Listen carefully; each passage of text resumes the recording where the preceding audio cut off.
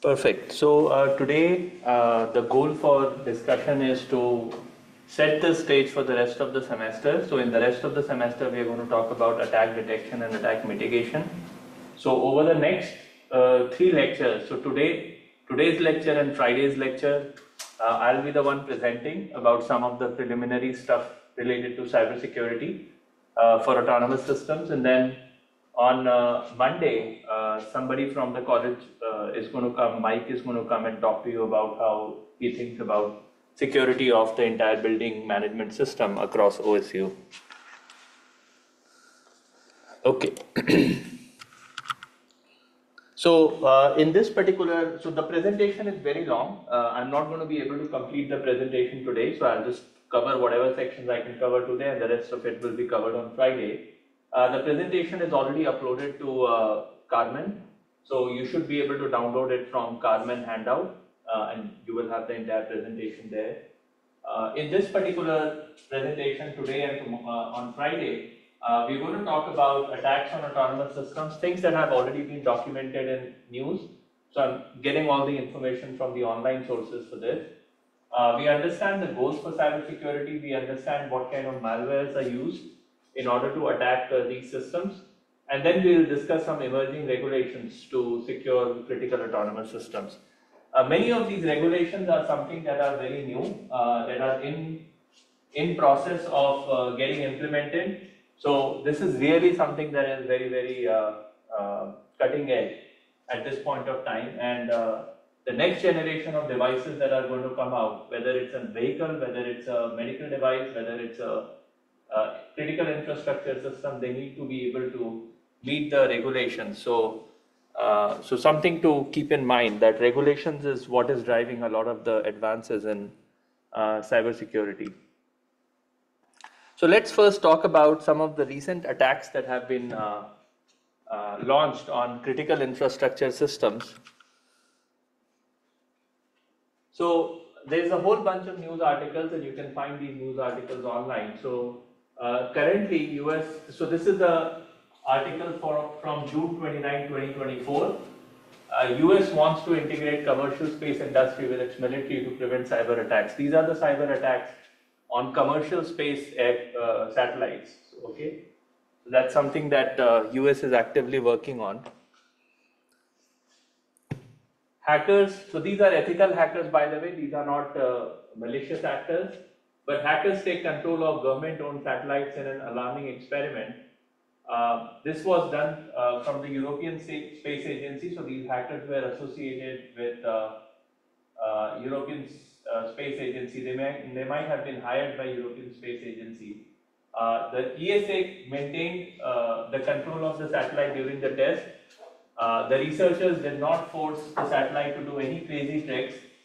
However, they were able to access the satellite control through its onboard system and use standard access rights to enter its control interface. So even though they did not really launch an attack on the by firing some of the rockets within the satellites, they were able to gain access to those critical systems in order to maneuver the satellite. There are digital threats against US water, food, healthcare, and other vital sectors. And of course, the government of the United States is very active in trying to prevent some of these infrastructure hacks. Russia-linked malware cut heat to 600 Ukrainian buildings in deep winter. This is a news article from July 23rd, 2024. So this is not too long ago, 2 months back. This article came out, and basically the idea there was that some Russian cybersecurity hackers, they launched a malware which created a blackout type of situation in a bunch of buildings. Hackers are also targeting water utilities. In fact, I'll show you a video, perhaps in today's class, where the city of Arkansas water system, the sewage and the rest of the water filtration system, it was hacked on Sunday, so just 3 days back. So that's something that people are trying to do actively. There was a radio hack that disrupted trains. Essentially, 20 trains stopped in Poland. It wasn't really a cyber attack, but it was using a radio equipment which cost $30. They used the radio equipment and caused the trains to perform an emergency stop. So in all of these cases, there is of course one layer of communication layer where you want to use encryption, decryption, use better software writing tools and so on in order to prevent these attacks from happening. But the wider point I'm trying to make here is that attacks are not just about exfiltrating data. It can really lead to damages to the infrastructure system. And that's what we are trying to study in this particular class. How do we prevent those things from happening? And how do we detect that such a thing is happening due to a cyber attack? So I want to, so you can think about, so we talked about satellite system, water system, we talked about trains and so on. Basically, if you look at it from a high level point of view, a good abstraction is to think of them as a cyber physical system. So what is a cyber physical system? You have a physical system, but there is a cyber component to it. If you bought a car in 1905 or 1910, it was a completely mechanical system. It was a physical system. There was no cyber component to it. There was no electronics on that system. If you buy a car today, it is a cyber physical system. It has infotainment system. It has a lot of electronic controls. In addition to the usual mechanical stuff that was there even in 1905 car. So there is an engine, there is a wheel, and the wheels have sensors, and then there is an actuator, which is, actuator is actually the engine and plant is the vehicle itself. So you can think of it as a system where you have the usual physical layer, and you have the communication layer, and then you have the control layer. Where in the control layer there is planning and estimation and detection and learning. All four things are happening. So this is something that happens on a computer. This is something that happens on a communication channel. So the communication channel could be wireless, or the communication channel could be wired. Right? So in vehicle, the communication channel is typically wired. But if in the case of the satellite communication, the communication channel is actually radio waves or some sort of electromagnetic radiation through which things are communicated. Okay, and these are all physical stuff. So actuator is like, in the case of this building energy management, the actuator is some motor or some air handling unit above the ceiling. The plant is the room itself, and the sensor is the thermostat sitting in the back. And of course, in the case of this, the sensor and this particular state is actually happening in this box right behind it. It's happening in the thermostat, and that information is going to the actuator via a communication channel. So, depending on the system, the architecture of this particular stuff could be somewhat different. So in the case of thermostat, this part and this part is together, whereas actuator is somewhere else, maybe somewhere above the ceiling, and the plant is the room itself. Okay, so in all these cyber physical systems, you have three essential things. You have the control system, you have the computing system, and you have the communication system.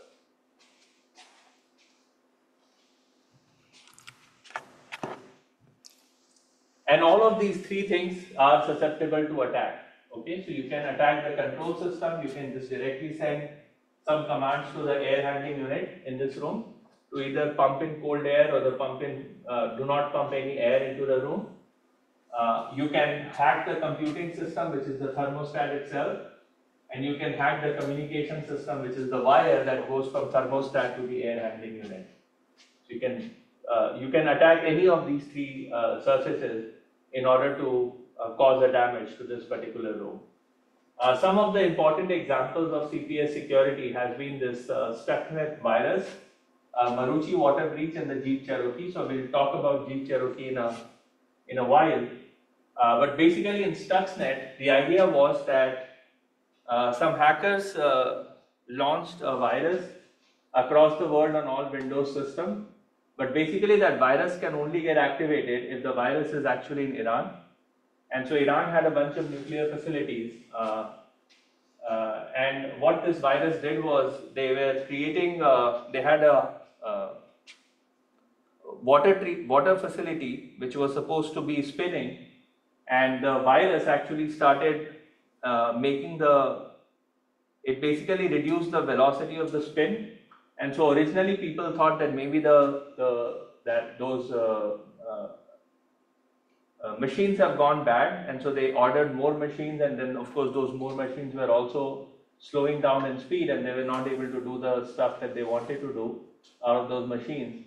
And that's how the virus was discovered, that okay, it's not the problem with the actual hardware, it's because of some virus on the computer which is reducing the speed of the rotational speed of those centrifuge. So that was the case back in 2010.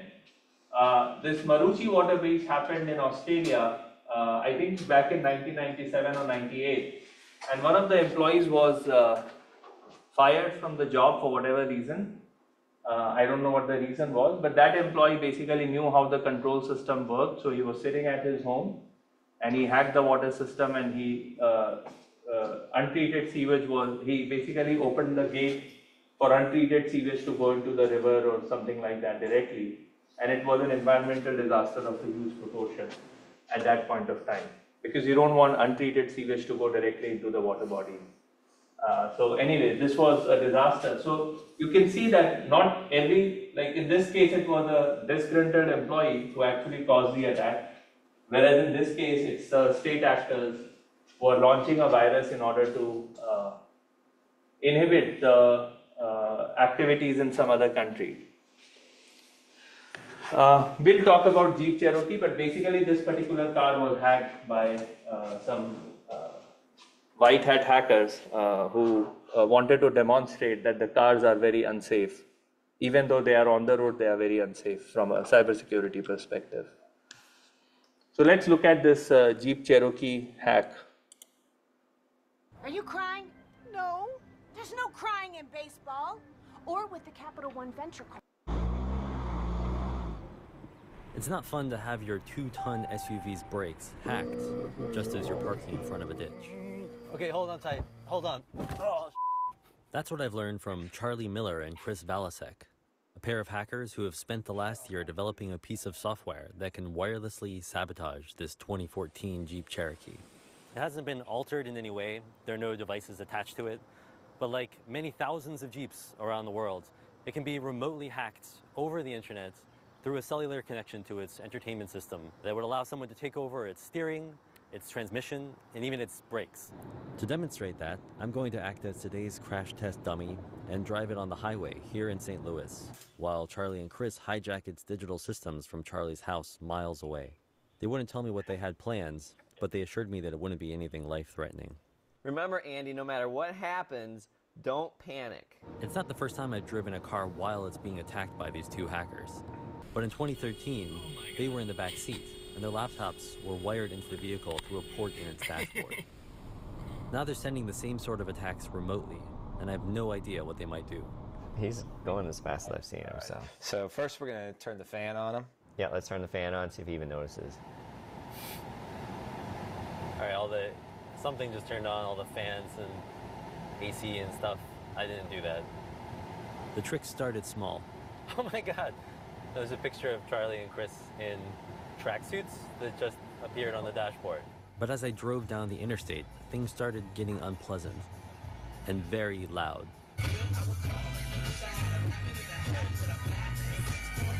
Perfect.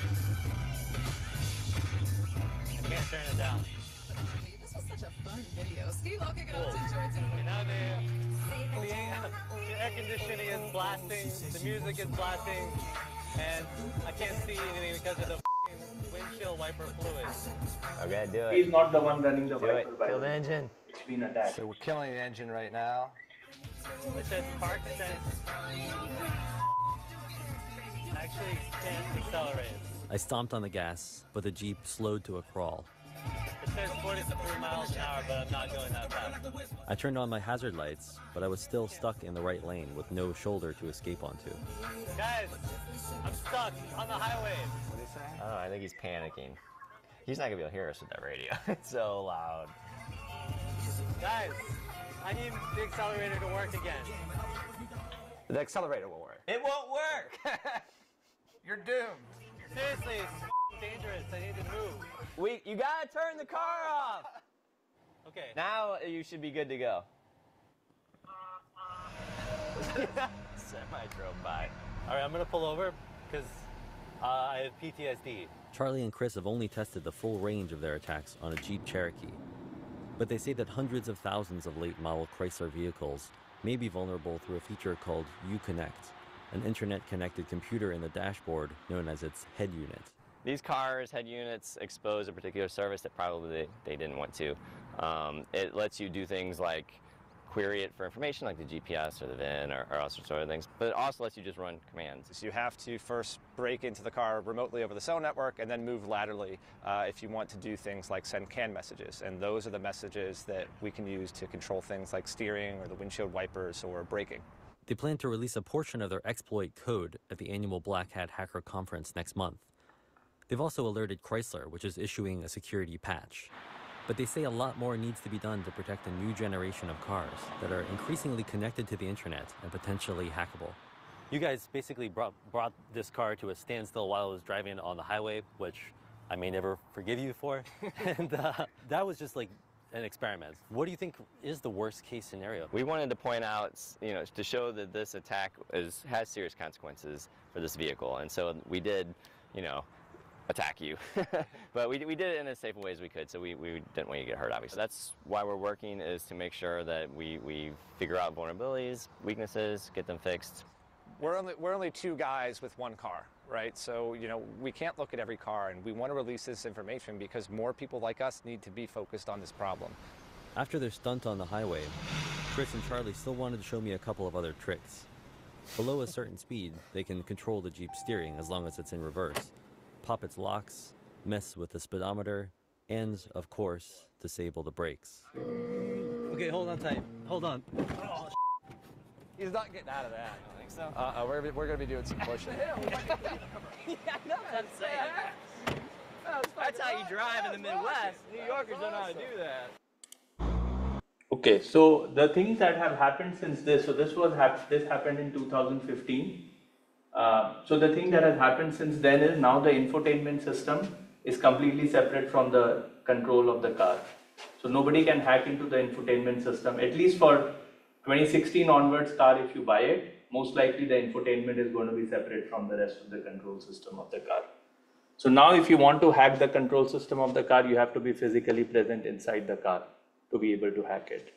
Okay, so that has been an architecture change. So sometimes the idea, when you see attacks like these, you might think, oh, we need to have better algorithms, but sometimes it's just good to figure out the system design itself. Like, just design the system so that it is secure by design, and you don't have to use algorithms on top of it to make it. Now this is the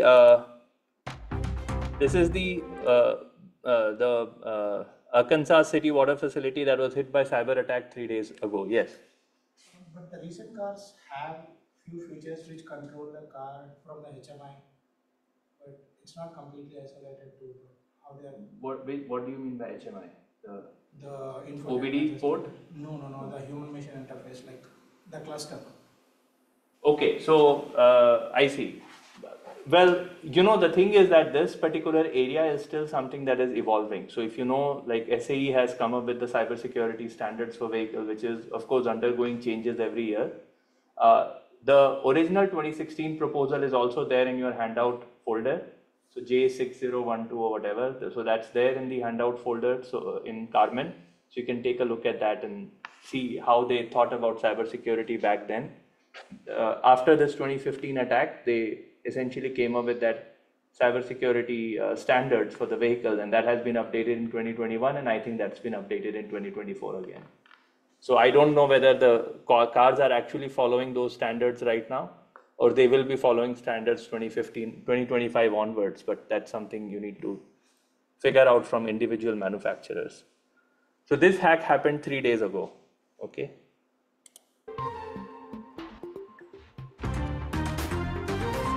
Hi everyone, Sean Walman with Secure Cyber, and we have breaking news for Monday, September 23rd, 2024.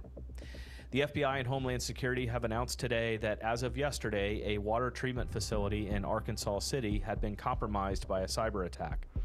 The plant is currently operating in manual mode, and the city has advised that currently they are not seeing that any of the, there's no danger to the water system in Arkansas City. So let's break this down just a little bit. How does a water treatment facility get compromised in a cyber attack? Let's talk through various examples. Number one, external access is not properly regulated. So what that means is the city or the water treatment facility itself could possibly have some software out there that's on the network that is improperly exposing the water treatment plant to the internet itself. We saw this in the Oldsmar, Florida case where something like TeamViewer was used to access the plant remotely. This could possibly be what's happened there. Number two, improper segmentation. What that means is possibly the city's network and the water treatment plant could have possibly had some bleed over where city resources could get to the water treatment facility itself. What we typically see is that there's a firewall and a big break between the city water treatment facility and the city network itself. And then we also see a firewall that it's needed to go between the water treatment facility itself and the control system. The third thing is they didn't have proper endpoint protection on the HMI system itself. The HMI system, and we'll probably have a graphic up, is the actual graphic interface that if an attacker was able to get access to that, could make changes to the water system. They could change pump levels, they could change pressure, they could empty water towers, all those types of things. So that is the worst case scenario that an attacker would get access to that. So the fact that we see the plant in manual operation, what does that mean? That just means that they probably wanted to, as a precaution, take a lot of the control systems offline so that they could do an investigation to make sure that those systems weren't compromised. So we'll keep following this for you. Please like and subscribe the channel. As we get updates, we will put those out. But for right now. Okay, so as you can see, these attacks are happening everywhere, and much of the stuff that you will see in public domain that people are talking about is on the architecture side of the things, not on the algorithm side of things. And that's because architecture is what people think normally. So whenever think about cyber attack, they'll say, oh, there should be a firewall here, there should be, the architecture should have been separated or something along those lines. And of course, sometimes those are valid reasons to valid way of solving the problem, which is secure by design. So I create the hardware in a way that it is secure due to the way hardware is communicating with each other. But much of the work that we are talking about in the class is on the software side of things, which people generally don't talk about, but I think it's also an important part of being able to secure some of these systems, especially because that's the last, you of course want to prevent the hacker to intrude into the system, but if you fail in that particular attempt, this is the last attempt. Like being able to write the software in a way that is secure against attacks is the last resort, and then after that, of course, catastrophic damages could happen. So now I want to talk about how cybersecurity folks think about what the goals of securing systems is. It doesn't really, what I'm going to talk about is things that people in cybersecurity talk about, and then we'll discuss very briefly why some of these things don't really influence the stuff that we are doing in this classroom. So these are the general security goals. Confidentiality, integrity, availability, authentication, access control, accountability, and non-deniability. So let's look at it one by one. What exactly is confidentiality? We want to prevent unauthorized access. So the university doesn't want you to be able to access my emails and me to be able to access your emails. So therefore we have password, we have duo authentication, we have SMS authentication, and so on, in order to retain confidentiality of the information that we possess. Integrity means we want to prevent corruption of data. So how do you generally prevent corruption of data? Well, you add error correcting code, you add redundant sensors. So if one of the sensor has failed, You can use other sensors to get the same information. So when I talk about the rotation sensors at every wheel in the vehicle, that's a way to add redundancy. So all the wheels are probably rotating at the same rotational speed, but you still have 4 sensors measuring the 4 wheels because you want to add redundancy into your sensors in order to prevent corruption of data. And then of course there are newer methods of collating and making sense of information that is coming from disparate sources in order to again prevent corruption of data. When cybersecurity talks about corruption of data, they are really thinking about, if I said 2, then the 2 has to be recorded and 2 has to be recorded there forever, right? It cannot be corrupted. But when you think about it from a control systems perspective, you know, whether the velocity is 42 kilometers per hour or 42.1 kilometer per hour, it doesn't really matter that much. Okay, so there is a difference between like even if you have a small error, that's completely fine, but you do not want to have very large errors in your data sets in the case of a control system. So that's where things are slightly different between what people think about it in this case and what we think about in the case of cyber-physical systems. Availability means that there is timely and reliable access to and use of information for authorized users. So if my autonomous vehicle needs information from the speed sensor that the vehicle is moving at this speed every 100 millisecond, then that needs to be done, right? That information needs to go to the autonomous driving algorithm. It has to be timely and it has to be reliable. And if in case it's not timely, so typically when information is not timely, then it means that there is some sort of attack that might be happening, which is preventing the information to go there in a timely fashion. In the case of this car hack video that we just saw, it was actually the availability issue that was creating a problem. So the authorized user, which is the driver sitting in the car, is not actually able to reliably send information about the braking and about the acceleration to the actual actuator inside the vehicle. Authentication is something we are all familiar with. We want to verify identity. We have a lot of ways of identity verification in today's world. We do biometric screening at the airport in order to do identity verification. We ask security questions, we have OTP and we have duo verification. These are all the things that we do on a day-to-day basis for authentication. Access control is basically who can change what. So we generally have this admin, manager, user privileges and so on in order to make sure that the access is controlled. So for instance, if you look at Carmen, I can change your score, a TA can change your score, but you cannot change your score, right? So that's an example of an access control. Accountability is identifying who is at fault. So something bad has happened. Now I want to be able to figure out who was the person who caused this particular fault, or what is the system, what happened within the system. In the case of water breach, now they are looking at network logs in order to identify who's the person who hacked the water system facility in Arkansas.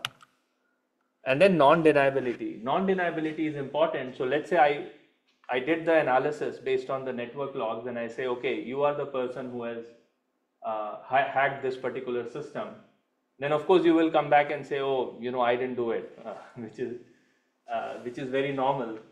But then we need to be able to have a proof to show that, okay, this is your password was used at this particular point of time, and then this token was issued, and with this token, this command went to the water treatment facility. And so therefore there is a proper trail of logs which says that your password led to this particular attack. So there has to be a non-deniability.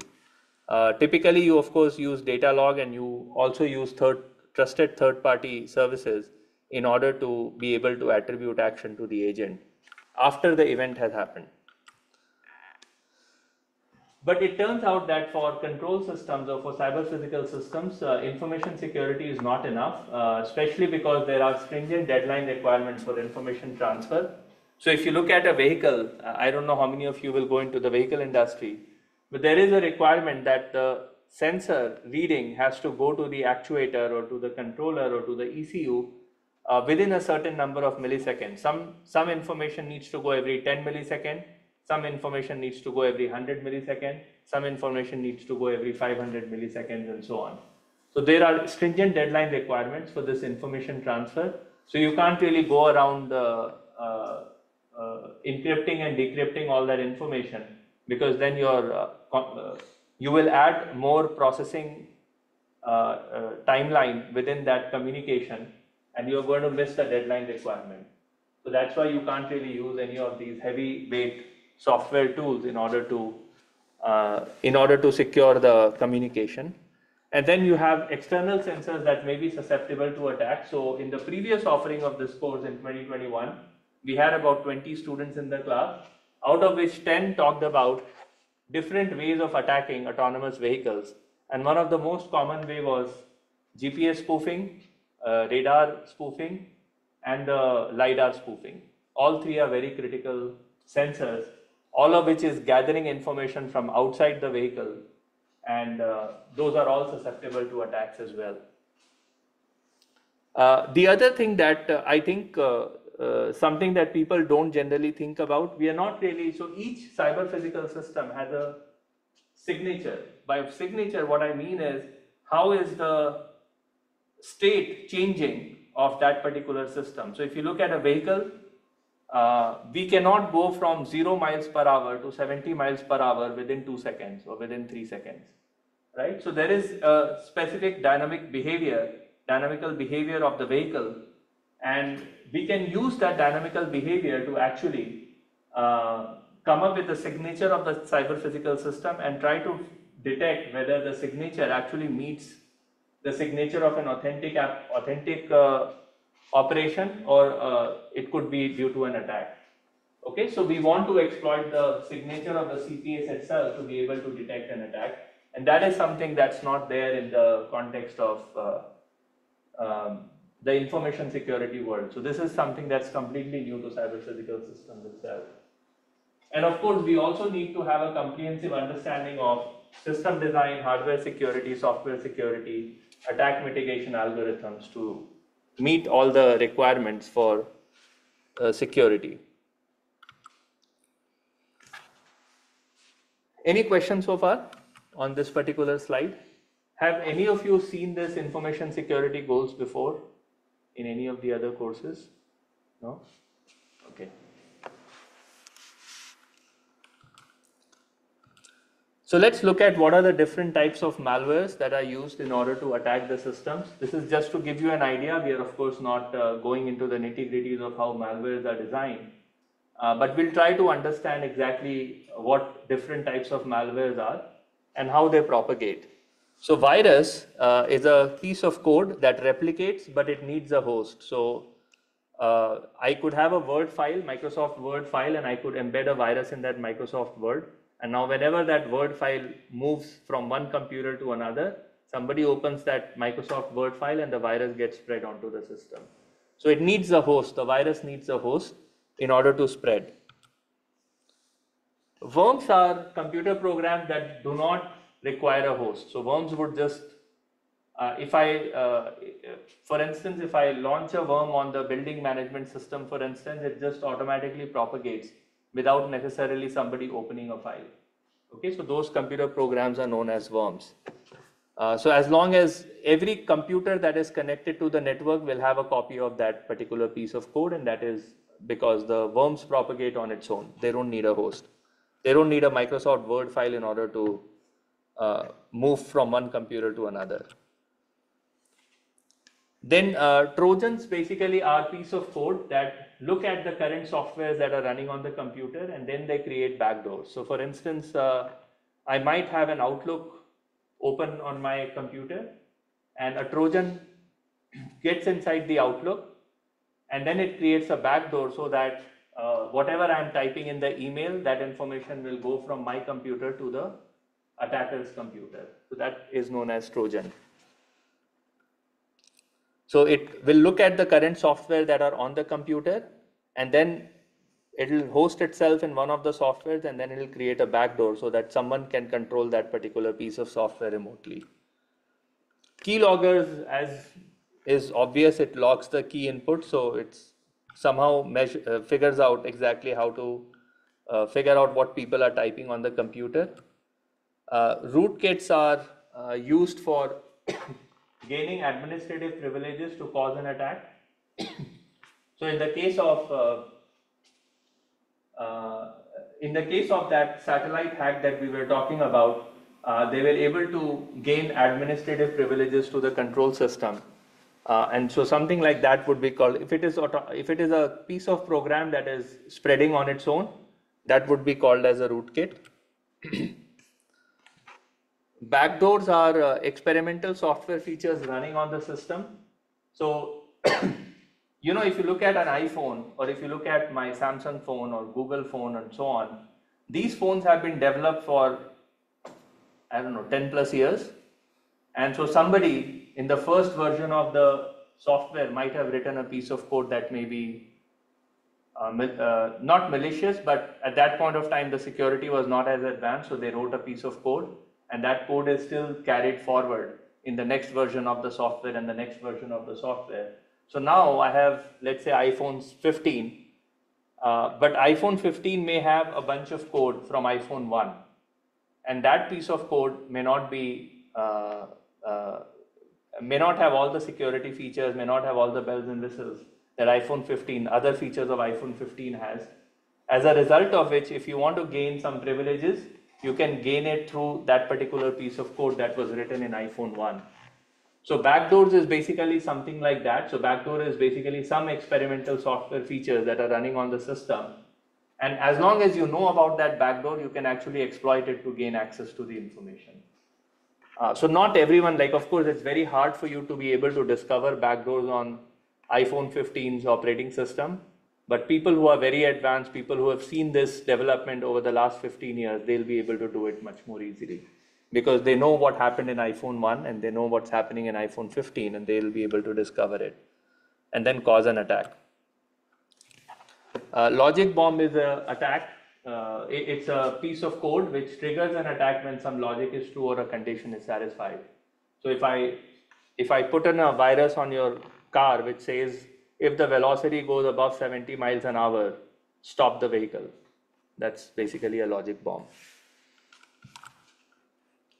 And ransomware is what is most common in today's world.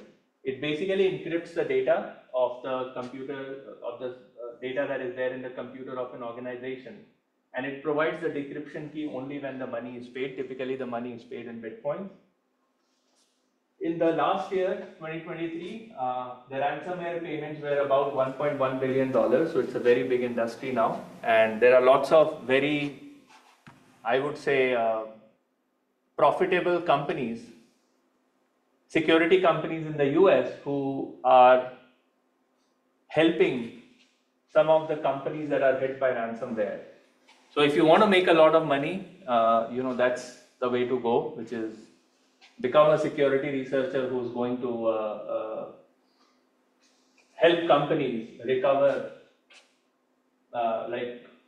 get around this decryption key requirement, or come up with software systems so that nobody can launch a ransomware attack against that particular company.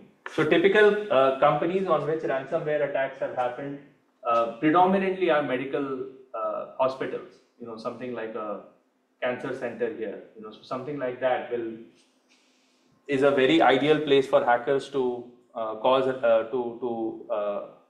go for a ransomware attack, purely because it's a safety critical system. So hospitals are very, very eager to pay the money, get the decryption key and start working normally again, otherwise some patients might die, and that would be very bad. So how do we, so now that we understand what are the attacks on control systems and what are the typical modes through which control systems can get attacked, let's try to understand what the what the steps are for securing. So I want to stop here for question, because if there are no questions, I want to see how many slides do I have more. Yeah, I have a few slides. Yeah, any questions so far? No? Okay. So what are the steps for designing subsystems so that it is secure? So remember this particular figure where we talked about how in cyber physical systems one could attack the control loop, the computing infrastructure, or the communication infrastructure. So here is how to think about an individual subsystem. So by individual subsystem, I'm talking about adaptive cruise control. So I'm not talking about the entire vehicle. I'm just talking about one specific feature within the vehicle. So one feature could be adaptive cruise control. One feature could be lane keeping assist. One feature could be air conditioning, heating and ventilation system, air conditioning system within the vehicle. So we identify one such subsystem and we want to figure out, okay, how do we prevent attacks from happening. So of course, I'm assuming that you have done all the software, all the hardware-based design in order to make sure that the system is going to be secure. Now you just want to make sure that you write your control logic in a way that in case of an attack, you are able to detect it and you are able to mitigate it. So we are looking at, say, lane keeping assist as an example. So you have the entire control loop where plant is basically a vehicle and there is something happening in the loop in order to make sure that the car is driving within the lane, within the two white lines. So you have to figure out what are the attacks going to be on the controller, on the communication link, and on the computing link. Then you have to run what is known as an anomaly detection algorithm. And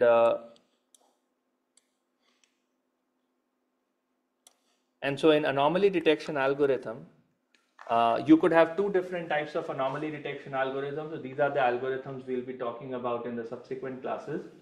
One is a passive anomaly detection and the other one is active anomaly detection. So in passive anomaly detection, you are controlling the way you are controlling. You don't change your control action, you don't change your policy.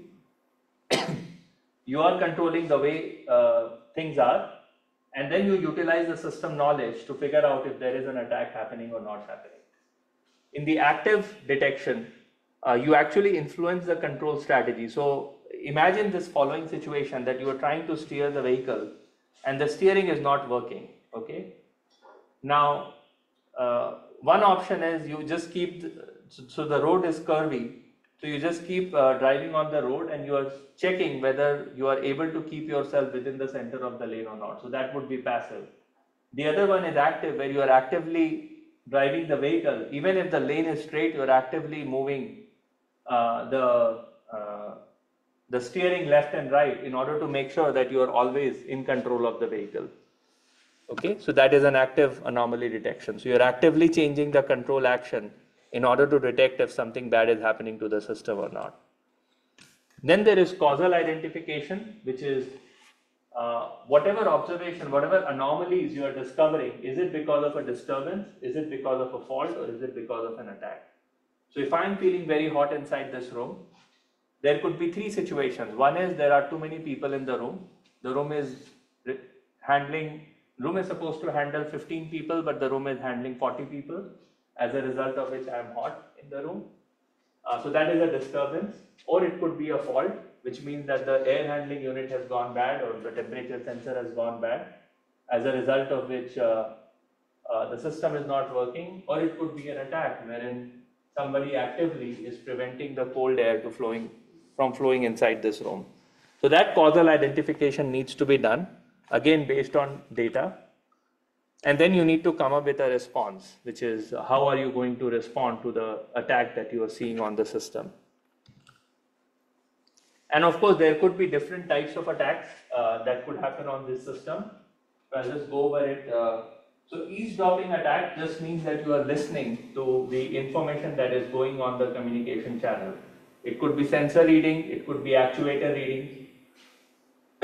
Going back to the car example, the Jeep Cherokee example, the hack that was happening. Actually, those two researchers that you saw, the security researchers, they were actually eavesdropping on the communication inside the vehicle for several months to figure out what communication is used for braking action, what communication is used for steering action, and so on and so forth. Okay, so eavesdropping is typically the first phase of the attack, where you're just listening to what's happening inside the system. And then you do reverse engineering. Okay, so based on the data, you try to do reverse engineering.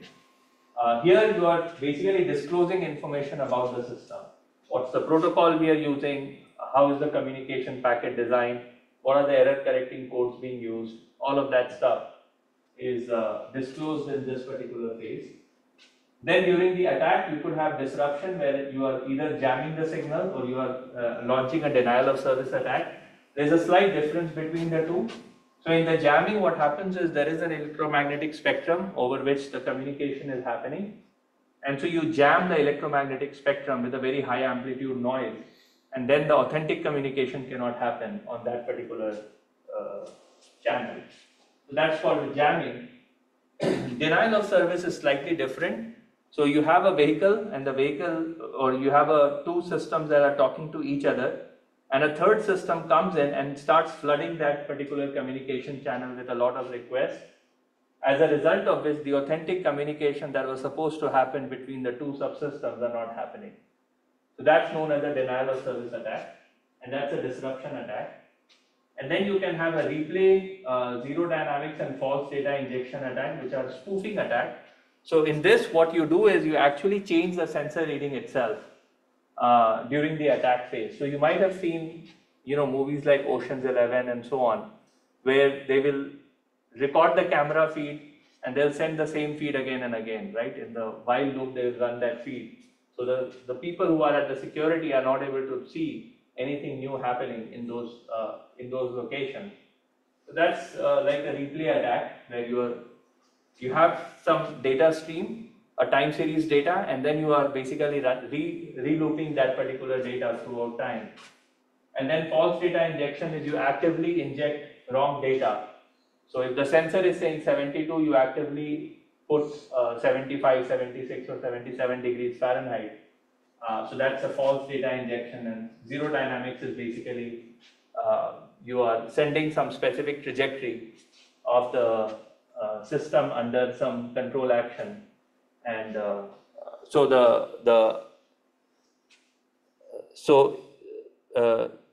you have the dynamical model of the system, and you basically simulate the dynamical model of the system, and you send that particular information as the spoof data that is injected into the stream. So that's a zero dynamics attack.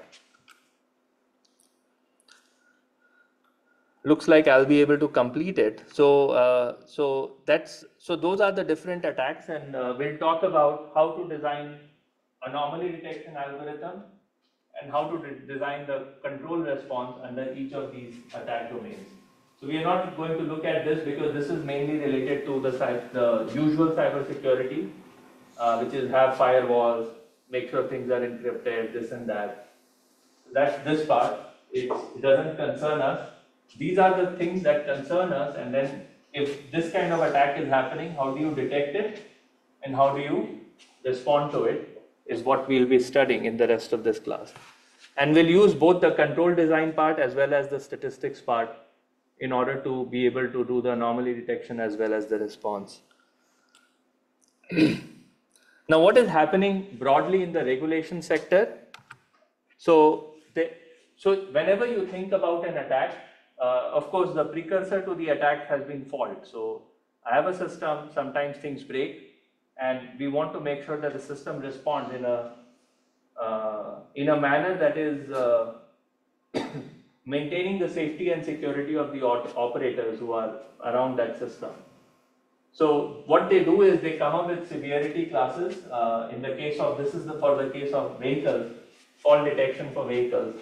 It's known as EVITA severity classes, and they try to figure out what the class of particular fault is in terms of safety, privacy, financial, and operational situation.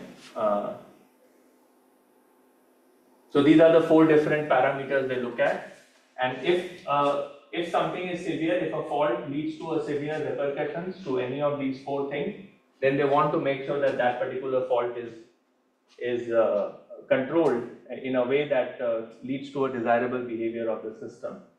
So one example is, let's say you are driving, so this has actually happened with me. So a truck was driving and I was driving right next to the truck on a highway. So we were around 70, 75 miles an hour speed, and one of the tires of the truck burst while it was in motion. And guess what the truck's behavior was at the time, like at the moment the tire burst, what was the truck's behavior?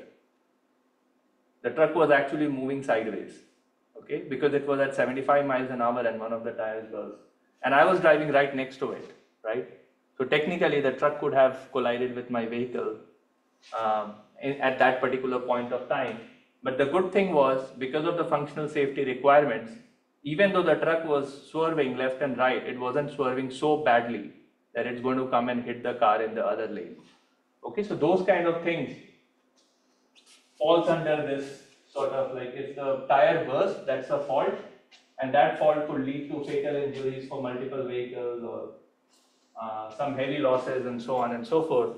So then they figure out, okay, if the tire burst, exactly how is the truck control system going to respond to this particular tire burst? And so they make sure that those control logic is embedded within the truck. So it detects that the tire has burst and then it starts controlling the truck, assuming that there is no air in one of the tires of the truck. So that's what is meant by understanding the fault and figuring out how to control the system under that fault. So now the new security protocols that are coming out for cybersecurity of vehicles, they'll have similar severity classes, and then they will talk about how to design the system in a way that if this attack happens, then this is what the vehicle should do. If that attack happens, then that is what the vehicle is supposed to do. So this is the SAE 21434. So this is for road vehicles, the cybersecurity engineering part. So this is the functional safety document for attacks on vehicles. This particular PDF is there in the Carmen, so feel free to take a look at it to understand how people are thinking about it. It's a very short document though. I'm sure these are things that are emerging, so you will see a much more longer document in the future about this. And then right now the FDA is trying to come up with the functional safety requirements for connected medical devices. So connected medical devices are many of the devices you see in the emergency, in the ICUs. So they want to come up with a safety standards for those medical equipments. And then this is something that is ongoing. So this is like the news is from this year itself. People are actively thinking about it, and hopefully in a couple of years, we will have cybersecurity standards for medical devices as well. So I think that's all I have. Happy to take questions, but I think we are out of time, so we can also take those questions offline. This PDF, this presentation is already there in Carmen. All the documents that I alluded to are there on Carmen, so please take a look at it. Let me know if you have any questions. Thank you.